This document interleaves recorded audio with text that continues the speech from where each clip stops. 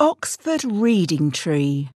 Biff, Chip and Kipper Stories. Level 8.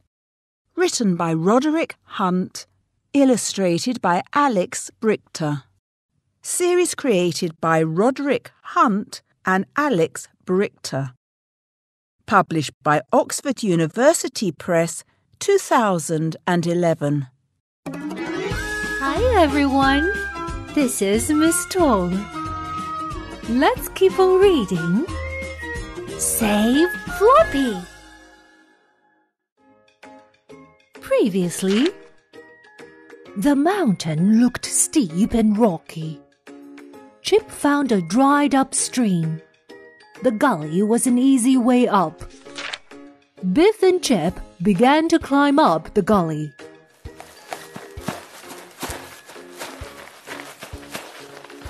Suddenly, the evil genie appeared at the top of the gully.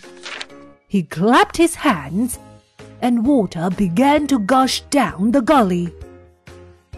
Biff and Chip climbed onto a big rock. The water roared past them. They were frightened. They didn't know what to do. Then they saw Kamar. He tried to rescue Biff and Chip. He threw a rope across the gully. It caught a branch on the other side. Biff and Chip climbed to safety on the rope. They were so pleased to see Kamar. Kamar came to help them rescue Floppy. They began to climb the mountain again. Biff yelled at the giant bird crossly. At last, they reached the nest of the giant bird. They saw a lot of bones, but not Floppy. Where was he? Then they saw Floppy. He was fast asleep, and he had a contented look on his face. In front of him was a pile of bones. "Oh, Floppy!" said Biff. "Wake up!" Floppy woke up and wagged his tail. Floppy was alive. Floppy was okay. Actually, Floppy was more than okay. He had a contented look on his face. What does that mean? That means he looked happy and peaceful. Can you tell why? Well, just look at the big pile of bones in front of him. He was in dog's heaven. The children risked their lives to rescue Floppy. What if Floppy didn't want to leave? "We must get back quickly," said Kamar. "The evil genie may use his powers again." "Oh, I'm glad we are going," thought Floppy. "But I'm sorry I can't take all the lovely bones." They went down the mountain as fast as they could.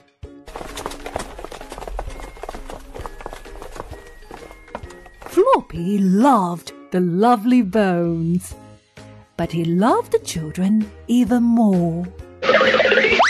He was glad to be going with them. After he took as many bones as he could. Do you remember the second thing Hassan said about the genie? That's right. The genie could only do 2 bad things a day. The genie used his power once to send the water rushing down the gully. He could use his powers one more time. What did Floppy take from the mountain top?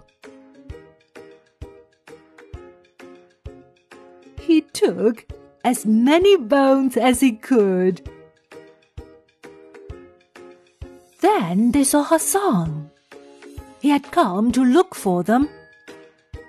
"I am so glad I have found you," he said. "I have been worried about you." "We are all safe," said Kamar, "and we have rescued Floppy."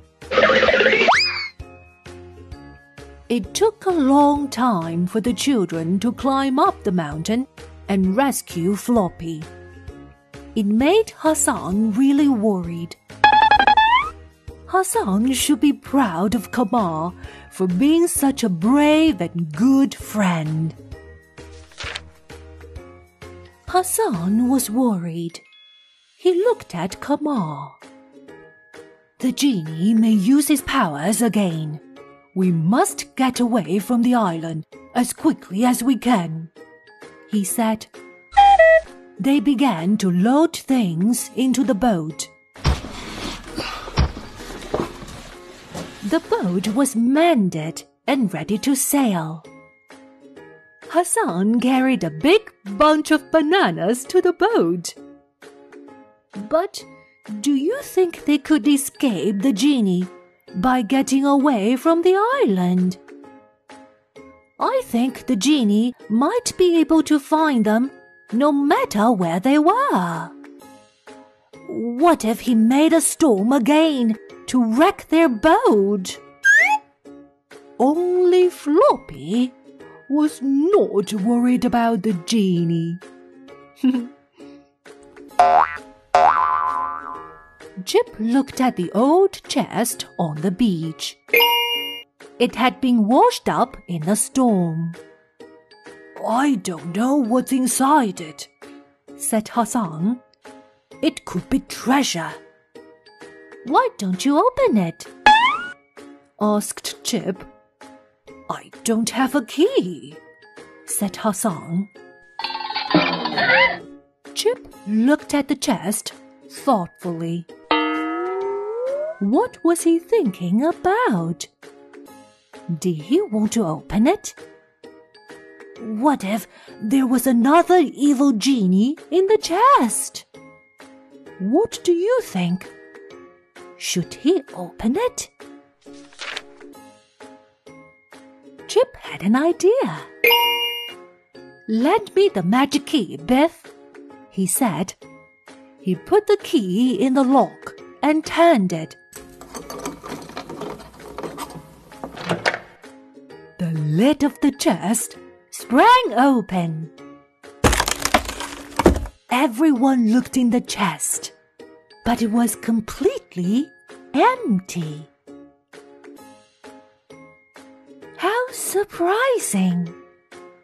Good thinking, Chip. Sprang open 就是弹开的意思。But it was an empty chest. Nothing inside. How disappointing. What did Chip use to open the chest? He used the magic key to open the chest. Suddenly, there was a crackling sound and a terrible smell of old burnt socks. The evil genie appeared. Ha!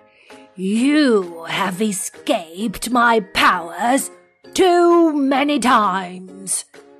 Now I will deal with you once and for all. The evil genie appeared in different sound and smell. This time it was a crackling sound, 噼里啪啦的声音, and a smell of old burnt socks. Yuck!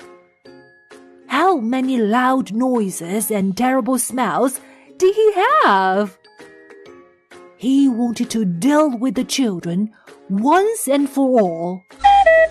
The children wanted to put him back in the bottle once and for all, too. Once and for all 就是一劳永逸，一次到位。Who would succeed? The genie or the children? Chip thought of a way to trick the genie. Quickly, he shut the lid of the chest. Why did you shut that chest? Asked the genie. What is inside it? It's something very valuable, said Chip. Is it treasure? Asked the genie. The genie was not only evil, but also greedy, and Chip knew it. Why did he tell the genie there was something valuable in the chest? How was he going to trick the genie? What happened next? Let's find out in the next episode. See you next time. 本节目由喜马拉雅出品，